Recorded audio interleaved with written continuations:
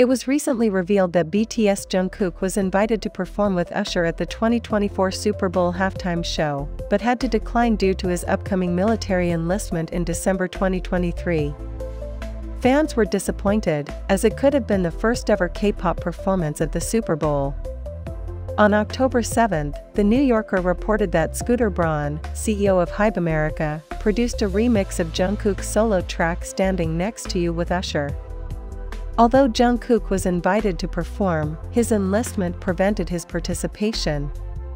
The Super Bowl halftime show is a prestigious stage that has hosted stars like Michael Jackson, Beyoncé, and The Weeknd.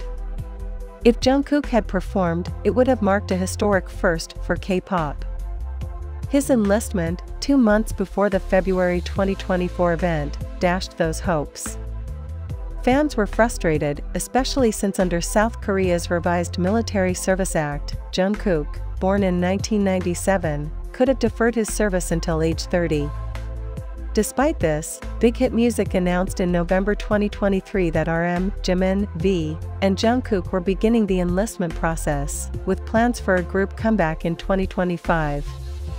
Some fans criticized the decision, leading to hashtags like Jungkook Leave HYBE trending on social media. International fans expressed similar frustration, calling out HYBE for sabotaging Jungkook's potential Super Bowl moment.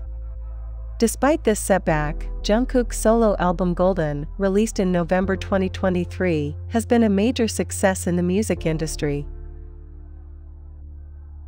Thanks for watching. Stay tuned for more updates on Jungkook and BTS.